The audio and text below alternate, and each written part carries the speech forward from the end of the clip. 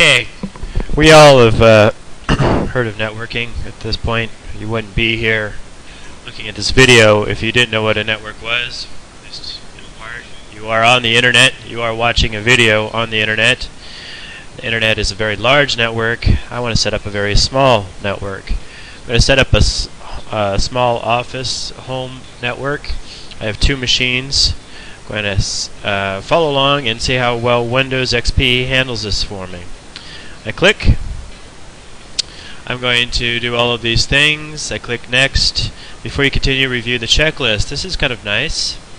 Check the checklist and I'll see that I don't need to do that. Have that. This is gateway. Type of networks. I'll be using Ethernet. I have a router. I've got the hardware. Install the network adapters. I got those installed. I won't be running wireless, but I could. Physically connect. They are. Turn on all computers and printers. They are. Make sure computer is attached to the residential gateway. I've got a router. And run XP Professional Network Setup Wizard on the computer attached to the residential gateway. That would be where I'm at right now. So let's do that. I click on Network Setup Wizard. Click Next. And here is my network. That's fine. Click Next. You must either plug in or otherwise connect all of your hardware or select Ignore Disconnected Network Interface. I don't know what the disconnected network hardware is, so I'll go along with that. You might be thinking of my second NIC card on my P4 here.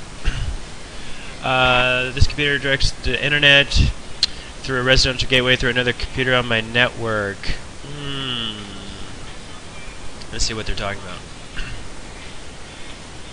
about. Okay, residential gateway. I guess that's what they're calling my router. That would be the case. That is what I have. I have a DSL modem connected to a router. Oh wait, no, that's not true. My router and my modem are the same thing. Well, we'll go with that. That looks good. Click Next. I'll call it P4. And I'll give it desktop as the name. Top. Click Next. And it does something. I'll leave it at MS Home because that's the default. And what do I want to do? I want to turn on file printing and sharing. That's the whole point. And I click Next. And the wizard's going to do something. So it looks pretty straightforward. I'm going to go ahead and hit pause while we wait for this to finish. Oh wait, it's already done. So, what do I want to do? Once you turn around, you could use a network setup disk. I don't have a floppy. Who has floppies anymore? Use Windows XP. I just finished Wizard. I don't need to run the Wizard on other computers. I do need to run the Wizard on other computers, but I don't have a network setup disk. So I'm just going to finish and see other computers on my network.